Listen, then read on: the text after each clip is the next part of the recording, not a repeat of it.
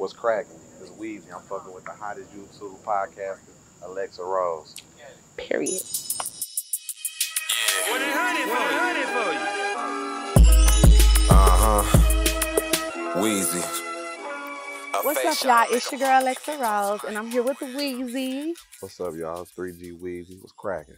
You looking good. Always. You look good, too, girl. How you doing today? I'm great. Great. Yeah. Okay. So let's talk about your childhood, like where you grew up. How's it living in Detroit? I grew up right here, where we at right now doing the interview. Plymouth is where I'm from, you know. Growing up in as a childhood everything was cool, you know. It wasn't too much, you feel me, until like my grandma passed away. Things got tougher, you know, but made me who I am today, so I ain't tripping. Okay, Yeah. so like your grandma was a big part of your life? My grandma was a very big part of my life. She the reason I'm the beast and the dog I am today. I was raised by all women, you feel me. My grandma was a dog. She raised all men, you know. But I'm doing this for her. She wanted me to be great, so that's what I'm being. I'm great. You know I'm great. Yeah. Hey, I heard you smoke shit. I mean, he got, I think, a couple. A face shot to make him humble. He can't talk, so now he mumble. Every time he stand up, he seem to fall into a stumble. Every time that plane lane. So you say your grandma was a big part of your life. So when she passed away, like, how did it affect you? Like, did it make you go harder? Did you go through some tough times? I definitely went through tough times, and it made me go harder. You know, stuff like that, I take it as, you know what I'm saying, a power, giving me the power to be stronger and doing other things. Okay. You know what I'm saying? And rapping, I really like rapping for real. So, you know, it give me a way to let everything out when I'm going through stuff, anything. You know? Okay, so most people say that Detroit, well, actually Detroit was the murder capital for, you know, a few years in a row. So how do you feel about living here? Do you feel like it's a dangerous city to live in?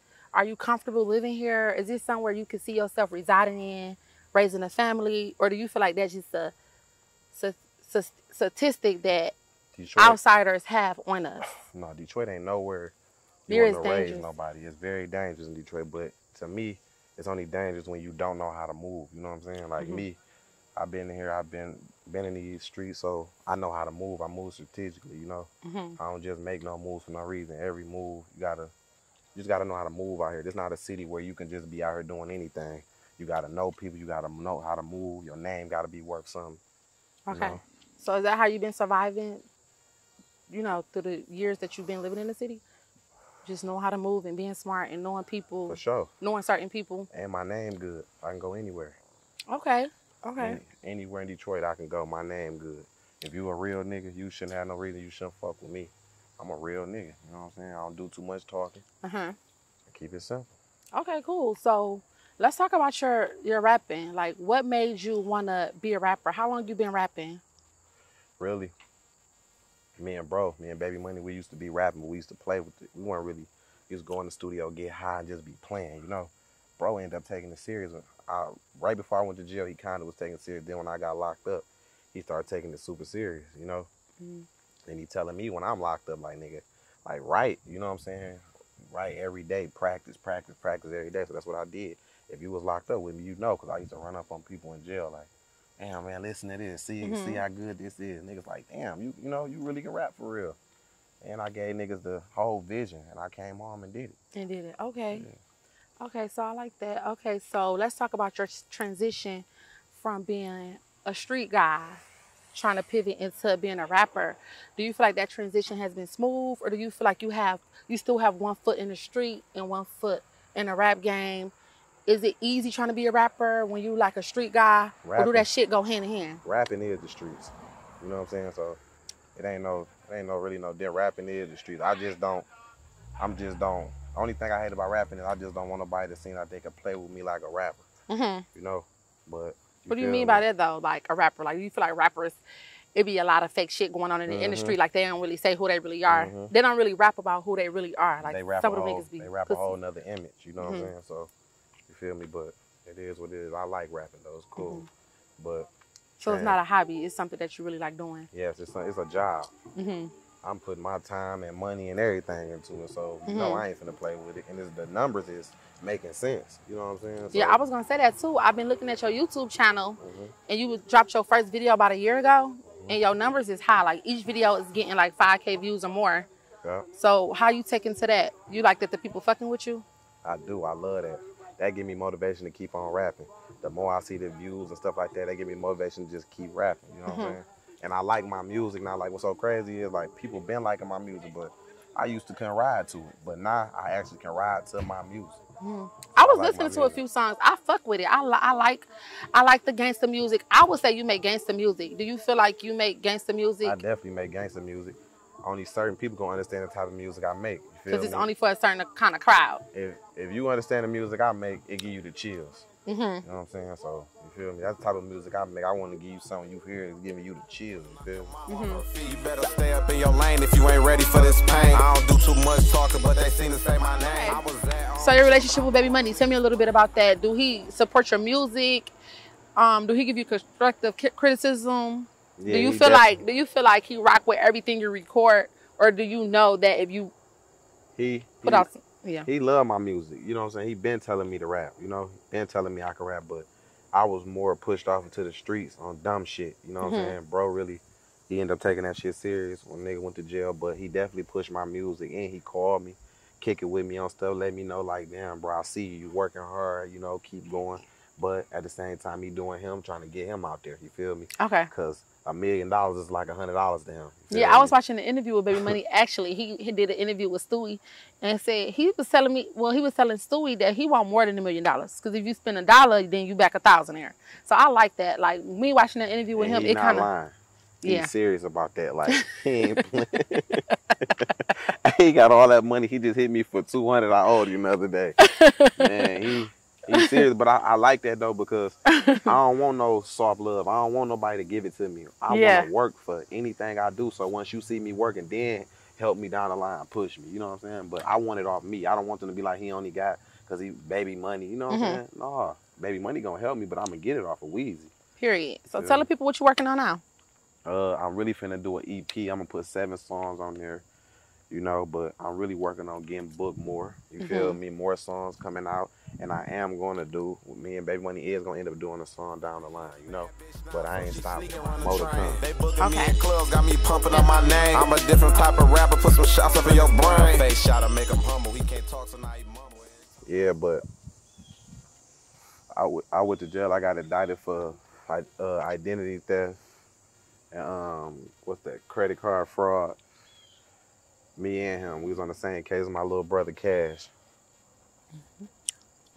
Okay. But you know, prison wasn't really hard because I was locked up with all my co-defendants, you know what I'm saying? So we always kept each other in sync, and if a nigga fell down, we always picked each other up. But you know, prison, what it do is, it's gonna make you or it's gonna break you. It's gonna show you how strong you is, it's gonna show you how weak you is, you know what I'm saying? And it's gonna change the whole way you think about people in the world and everything, because I cut a lot of people off and a lot of things that I used to do. I don't do what I used to do no more. I don't hang with the same people no more. Hey, who was that? Okay, so you were saying you cut a couple people off. Was it like people, like friends, family, people that you love, that you hang with and be with on an everyday basis? Definitely. Did it? And it ain't even no hard feelings towards me, you know what I'm saying? But man, I'm to the point in life like if you unloyal, you show flaws or anything, I'm straight. I'm cool. Cause I don't really need it. I don't need no, you know what I'm saying? This it. And it's all about the level up. If people around you not helping you level up. I tell him all the time, like, you gotta have people in the room with you that can help you think of bigger things. I don't want the same nigga that be in the room with me and we hitting the same walls back and forth. You know what I'm saying? It's all about progressing and going to the next level and doing great and putting your people in different positions and situations. There's people sitting in prison doing 40 years because they wasn't telling nobody. Niggas just solid. Niggas be out here wasting their time. You know what I'm saying? So, Cash, since you're here, I want to ask about when he was telling me about being on the same case. Was that hard for you also? Like, you and your brother, you know, y'all love each other, y'all loyal to each other, y'all being locked up and away from each other. Was that hard for you? It was easy because the scenario is my brother. So I ain't got to worry about a nigga telling, you ain't really got to worry about none of that. Loyalty. The hard part was I thought I was going to the same joint as them, but you know, like he said, stuff happens. So. Okay. Oh, so you was away. Yeah. You was away. Yeah. Okay. He went to a medium. I went to a lower level because he already been locked up, cases, all types. That was my first case, so I went to a lower level. He went to a medium. It's a little rougher. You know what I'm saying? They doing it a little different now. Okay. But y'all look like some pits. Like y'all can handle it. We was born pits, so you know what I'm saying. That it's a mental thing. You feel me? Like, and you mentally strong. Definitely. Would you say you mentally strong? I'm very mentally strong. I don't let nothing break me mentally at all. And he'll tell you that, nothing. I keep him in sync. Anything, nowadays, anything I feel like playing with my mental, I'm going to push it to the right. I don't even want to kick it. That's a good part about jail, too, because it teach you so much. Like, at first, I was mad about it. Like, dang. But after so long, even when I got home, I'm like, it's a blessing. You know what I'm saying? Because you was thinking and moving different. That gives you so much time to think and think everything through. What you want to do. You know what I'm saying? You want to come back or you got to move different. Change it because you get the same effects. If you do the same thing, you don't get the same results.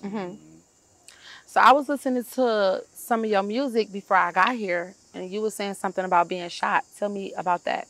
Yeah, I ended up getting shot on Strathmore a few years back, you know.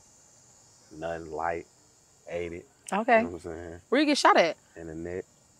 It was in there for 2 years. It ended up coming out 2 years later. Okay. Thank God you made it through that. You didn't, pass away or anything like that. Not at all. I ain't fall. So you keep yourself out them type of situations now, right? Definitely. Okay. So what do you have planned for the rest of 2022 and going into 2023? More music. More music. I'm really finna go, right? I'm really finna go hard. Okay. 3 videos a month. Okay. You feel me? I'm finna go hard. I'm finna press the gas. I'm getting booked more. I'm booked tonight at Ace of Spades. Finna go up. They know that I'm a dog. To the rack just like I'm Paul, and you know I never pause. A face shot to make him humble. He can't talk, so now he mumble. Every time he stand up, he seem to fall into a